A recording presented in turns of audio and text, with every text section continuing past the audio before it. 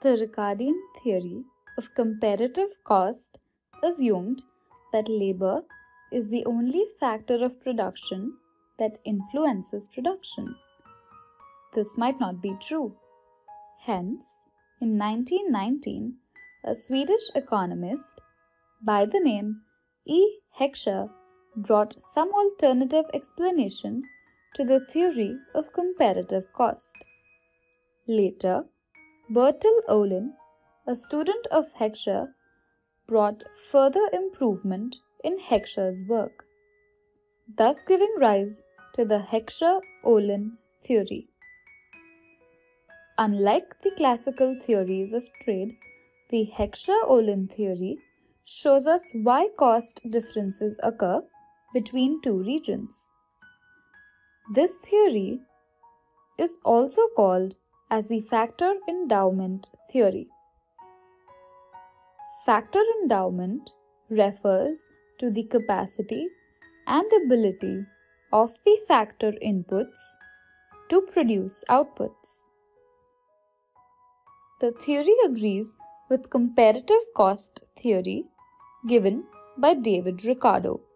However, it states that the difference in cost arises due to two reasons.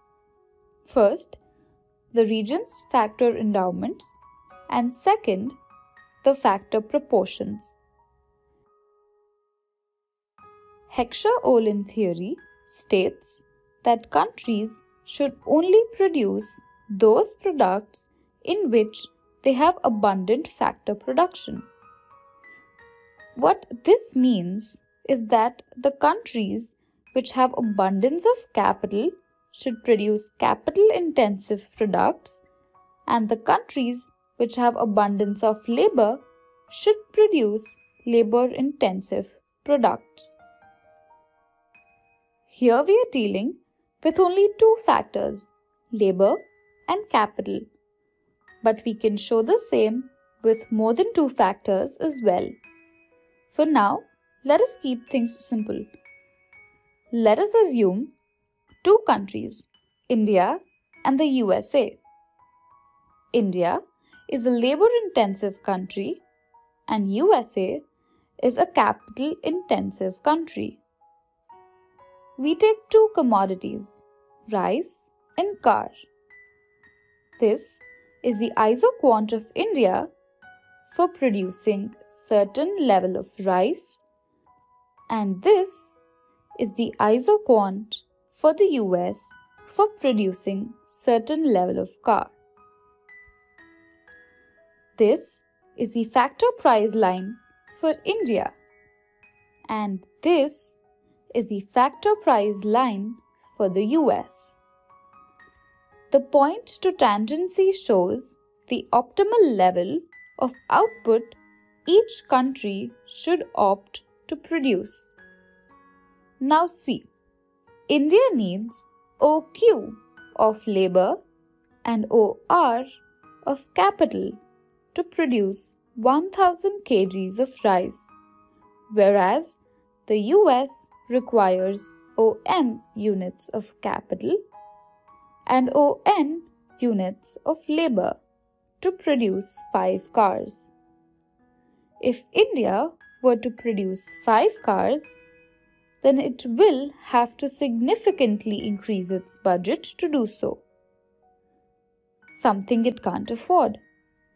And if the US wants to produce rice, then the opportunity cost of not producing cars will be very high. With all this drama, all that Hecksher and Ohlin wanted to say was that, listen, if you have capital in abundance, then produce capital-intensive goods. And if you have labor in abundance, then produce labor-intensive goods. This way, your factor price line will look like this. This is because both the countries will act like a single country when they completely depend on one another for the other commodity. As the factor price line has gone up for both the countries, it will move them on a higher isoquant.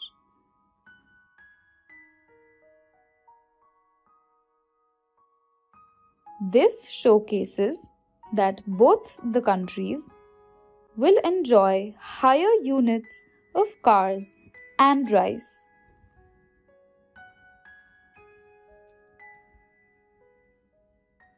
The Hecksher theory is based on certain assumptions.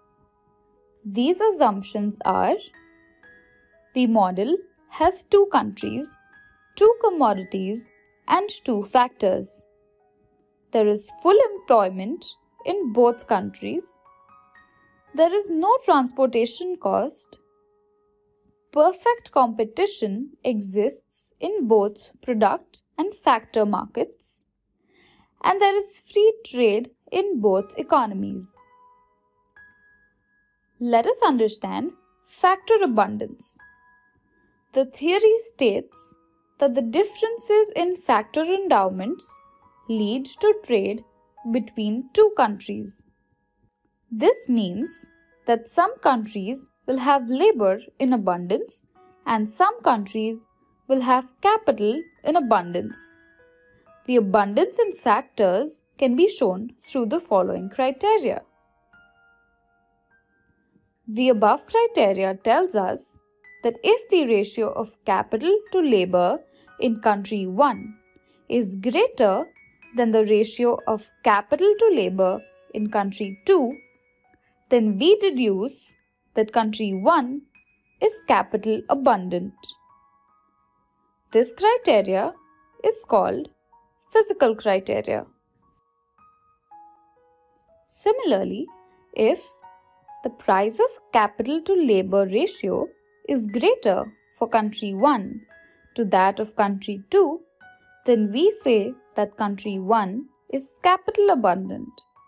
This criteria is called as the price criteria. Now let us understand factor intensity. Factor intensity shows the number of units of capital required per unit of labor to produce a particular commodity. We can best understand this by the following schedule. As we can see that the ratio for commodity A is greater than that of commodity B, and hence we can say that the commodity A is capital intensive and commodity B is labor intensive. Here, we need to understand that the absolute quantities are not to be considered. Capital is abundant in commodity B, that is 10, but the ratio is lesser than that of A. Thus, we consider commodity B to be labor intensive. I would also like to point out an interesting fact to you all. An American economist, Wesley Leontief, tried to test the Hecksher Ohlin theory. However, he found out that most of the capital-intensive countries in the world exported labor-intensive products, which is a clear contradiction to the Hecksher theory. This came to be known as the Leontief paradox and a major criticism to the Hecksher theory. I hope you all liked the video. If you did, then please share it with your friends. And if not, mention it in the comments how the Thakkar channel can improve itself. Until then, adios, hasta la vista.